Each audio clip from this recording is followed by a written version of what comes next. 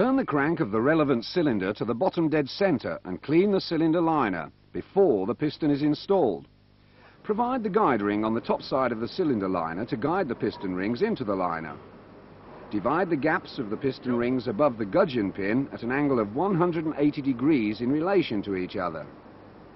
Apply a proper layer of clean engine oil to the piston rings so that the piston can be mounted smoothly in the liner.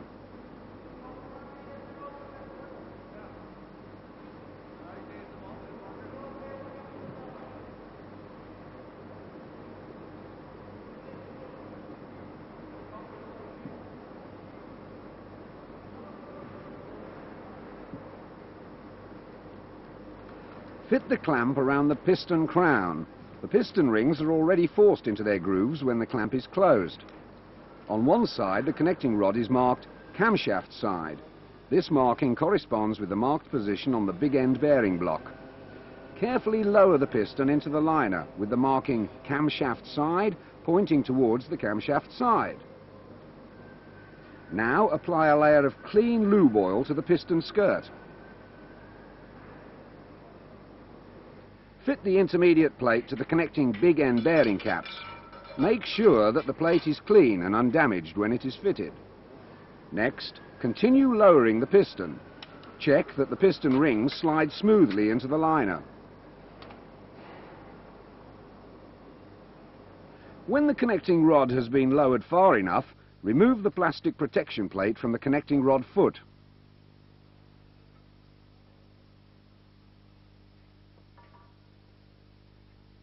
Check that the connecting rod foot is clean and guide it carefully over the studs.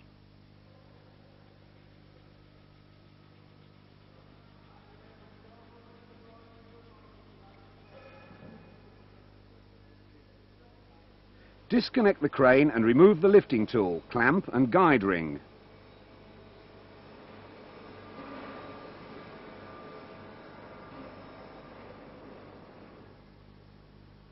Now provide the jacks on either side of the connecting rod foot.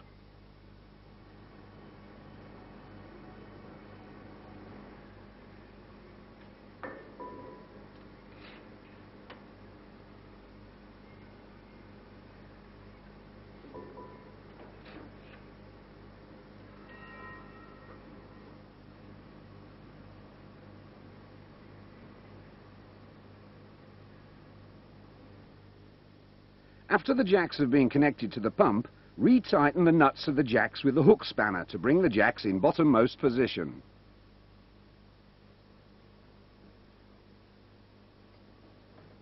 Connect the second set of jacks using an oil distributing block and subsequently fully pressurize the jacks simultaneously.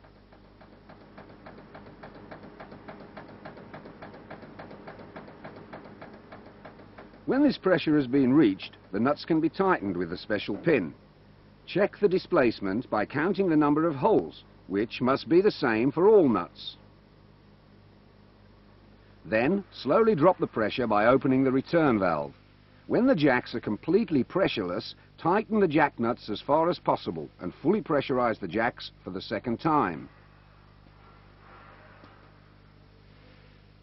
Next, tighten the connecting rod nuts further, if possible. Depressurize and immediately afterwards pressurize the jacks for the third time for verification.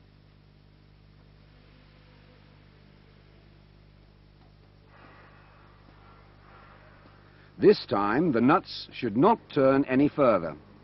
Now remove the hydraulic tools.